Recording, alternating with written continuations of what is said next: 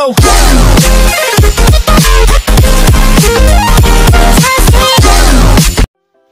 Hello hi दोस्तों, आज मैं आप लोग के लिए लाया है फिर से जॉब नोटिफिकेशन। दोस्तों, north eastern Uttarakhand reason institute of health and medical science modern Shillong, इसमें फिर से वैकेंसी निकल चुका है। सो आप लोग जल्दी से तैयारी कीजिए, ये वॉक इन इंटरव्यू होने वाला है आपका। सो आप लोग जल्दी से रेडी कीजिए, तैयारी कीजिए आप लोग। तो ये जो वॉक इन इंटरव्यू होगा ये 2 अगस्त से होना स्टार्ट हो जाएगा। सो आप लोग इसमें से बहुत सारा पोस्ट मिल रहा है आपको, और सीनियर रेजिडेंट डॉक्टर्स उनके भी है। और इसमें आपका 11 बजे जो होगा हॉल में आप लोग का जो इंटरव्यू होगा वो परमानेंट कैंपस नईग्रिह्म्स शिलोंग 793018, इसमें आपका होगा वॉक इन इंटरव्यू। और इसमें जो दिया है वो कि सीनियर रेजिडेंट डॉक्टर चाहिए उन लोगों को। सो इसमें डिपार्टमेंट भी दिए गए हैं एनेस्थेसियोलॉजी, वैकेंसी इसके लिए 5 है, ईयर के लिए 1, ओबीसी के लिए 4, एनाटॉमी इसके लिए 1 पोस्ट है, और एससी के लिए blood bank and transfusion medicine इसके लिए 1 पोस्ट है ईवर कैंडिडेट के लिए। कार्डियोलॉजी इसके लिए 3 पोस्ट है, एक ईवर के लिए 2 ओबीसी के लिए। सीटीवीएस के लिए 3 पोस्ट, और इसके लिए 2 ओबीसी को और 1 एससी को। डर्मेटोलॉजी एंड एसटीडी इसके लिए ओबीसी के लिए 1 ही रखा है। ईएनटी इसके लिए 1 पोस्ट है एससी के लिए। जनरल मेडिसिन इसके लिए 2 पोस्ट है ओबीसी कैंडिडेट के लिए। जनरल सर्जरी इसके लिए 4 पोस्ट है, 3 ओबीसी के लिए एंड 1 एससी। हॉस्पिटल एडमिनिस्ट्रेशन इसके लिए 1 वैकेंसी, और इसमें आपको ईवर के लिए। न्यूरोलॉजी इसके लिए 2 पोस्ट है ओबीसी के लिए। ऑब्स्टेट्रिक एंड गायनेकोलॉजी इसके लिए 2 पोस्ट ओबीसी के लिए। ऑप्थेल्मोलॉजी इसके लिए 2 पोस्ट, 1 ओबीसी के लिए 1 एससी के लिए।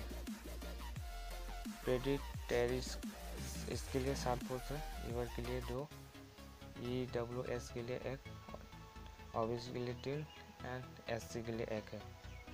पैथोलॉजी इसके लिए 1 ओबीसी के लिए। रेडियोनॉक्सिस इसके लिए 1 पोस्ट है एससी के लिए। रेडियोथेरेपी इसके लिए 1 पोस्ट है ईवर के लिए। सर्जिकल ऑन्कोलॉजी इनके लिए 1 पोस्ट है ओबीसी के लिए। ओरोलॉजी इसके लिए 2 पोस्ट है, ओबीसी के लिए 1 और एससी के लिए 1।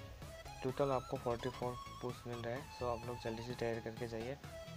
आप लोग को बता दिया है मैं कि किधर वॉक इन इंटरव्यू होने वाला है। सो आप लोग जल्दी से तैयारी करके जाइए। और इसमें क्वालिफिकेशन वगैरह भी मांगा है। इसमें पोस्ट ग्रेजुएट डिग्री आपको होना चाहिए एमसीआई सब्जेक्ट में, और obtaining qualification include schedule 1 and 2 of third obtaining medical qualification in schedule. सो ये सब आप लोग का होना चाहिए। आप लोग सब जाएगा तब आप लोग पूरा फुल नोटिफिकेशन पढ़ने की बातें जाइए। और इसमें आपको डिसाइरेबल रखा है कि candidate having experience in A respected discipline subject will be prefer. सो आप लोग के पास यही होना चाहिए। इसमें आपको पे स्केल रखा है 11 पे स्केल रखा है, और 67,700 पर मंथ आपका होगा। दोस्तों, ये सेंट्रल गवर्नमेंट की जॉब है। इसमें एज लिमिट 40 ईयर्स तक रखा है उन्होंने। सो आप लोग जो जाएगा वो रजिस्ट्रेशन 9 बजे के बाद आप लोग को रजिस्ट्रेशन करना पड़ेगा। करीब उनके ऑफिस में पहले जाके 9:30 बजे से 10:30 बजे तक आपको 2 अगस्त के पहले ही रजिस्ट्रेशन करना पड़ेगा। रजिस्ट्रेशन करने के बाद आप लोग को उधर वॉक इन इंटरव्यू के लिए तभी जा सकते हैं। तो इसमें क्या क्या डॉक्यूमेंट मांगा है सो आप लोगों को मैं बता रहे हैं। Certificate of date of birth, इनके 10 क्लास 10 के सर्टिफिकेट भी मांगा है, और सर ST/SC के सर्टिफिकेट भी मांगा है, मतलब कास्ट सर्टिफिकेट भी मांगा है।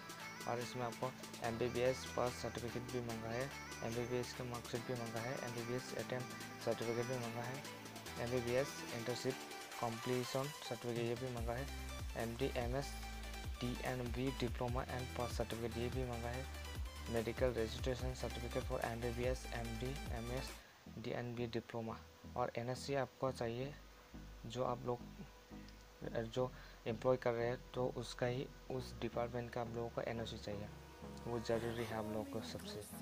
जो आप लोग इधर जनरल इंफॉर्मेशन भी दिया गया है उन्होंने, reservation for the above post and relaxation will be provide as per government of India norm age relaxation up to 5 year. 5 साल का एसटी के लिए रिलैक्सेशन देगा और 3 साल का ओबीसी और नॉन क्रीमी लॉज इनके लिए दे गए हैं। सो आप लोग जल्दी से रजिस्ट्रेशन कर लीजिए। रजिस्ट्रेशन करने के बाद तो आप लोग उधर जा सकते हैं वॉक इन इंटरव्यू में।